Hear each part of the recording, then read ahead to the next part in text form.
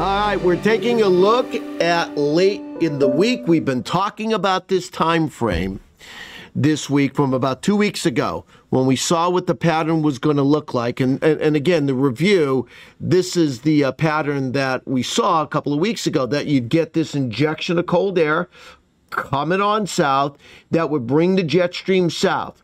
We'd have a boundary that would stall out on the eastern edge of that colder air. A storm would form, and then this is the setup you always play with. Where's the storm going? Is it out to sea? Then there would be limited snow, but it comes up the coast, you can have a snowstorm. This is the way you get a snowstorm, because the air would be cold enough for snow, depending on how everything would set up. Now, as I sit here, though, and we talked about this last week, that there was going to be two opportunities, one Thursday, Friday, and another one over the weekend, that either one of them would hit or both of them would miss. You wouldn't get two.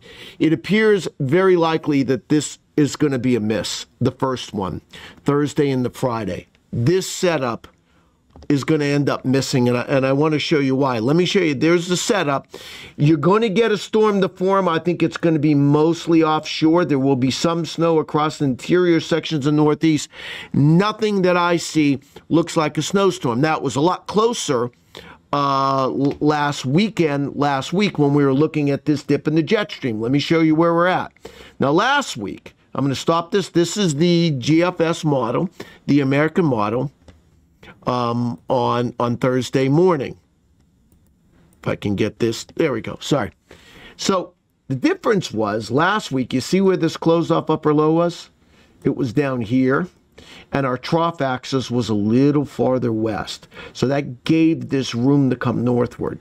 But that's not what the modeling looks like now. And I said it was a close call. It's actually not going to be as close as I once thought it was going to be. Here's the European American.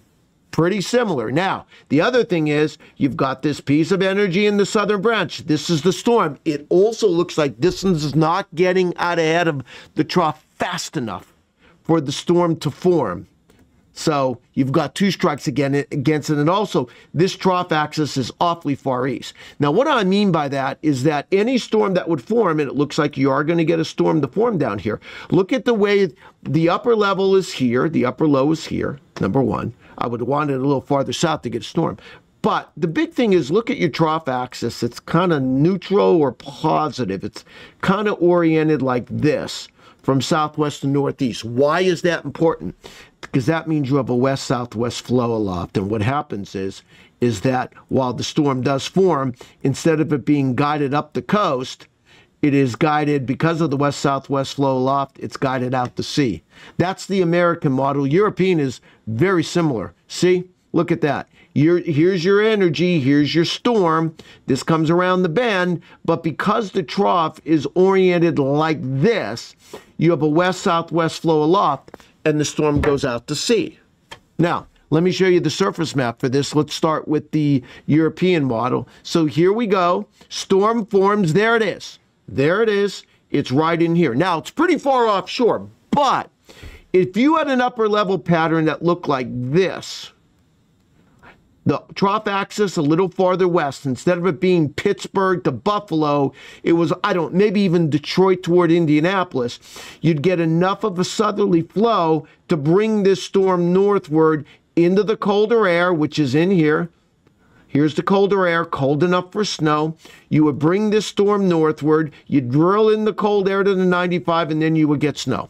But watch what the modeling does. There's the European out to sea. You see that, and then you have another storm that tries to form too on Thursday, but everything is out to sea. Why is that? Because of that upper flow. You go back to the upper air pattern, and you see that? Your storm's in here, but you have a west-southwest flow, and it takes it out to sea, no matter what modeling you look at. Now, the only complicating issue is that you still do have to deal with this upper low. You see it right across Pennsylvania? Now, there's going to be some snow underneath this upper low. It's going to be intermittent, but persistent in the cold air. So you're going to end up getting a few inches of snow out of this, but when you track it, where does the upper low go? Well, let's take a look at the European. It goes from Buffalo right along the New York State Thruway, moves eastward, right in there. So your track of the upper low is like this.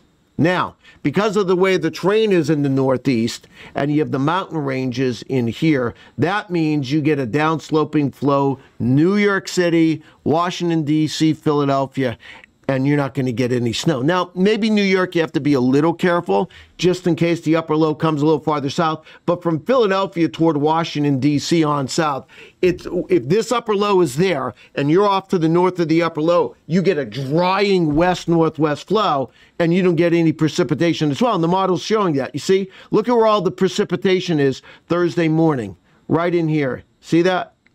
Now, you might get a little bit of rain and snow with the frontal boundary, but you see Thursday morning, you see where all this is? Thursday afternoon, it's all back in here with the upper low, back in here. You get too much of west-northwest flow. Maybe you get some flurries and some rain and snow showers in New York City, but right now it looks very unlikely you get much of any snow in New York City. And even when you look at the model printout, snow, and for those that have been following me on X for years, I typically wouldn't show this. I don't even know if I have it. Do I have it? Okay, here it is. You look at it, the snow accumulation, and here it is. It's in here. All in here. Nothing. New York City and South. Now, Boston, we'll have to keep an eye on this for Thursday night, Friday morning. I could see how some snow backs up for you. But right now, we've averted an East Coast snowstorm for Thursday, Friday.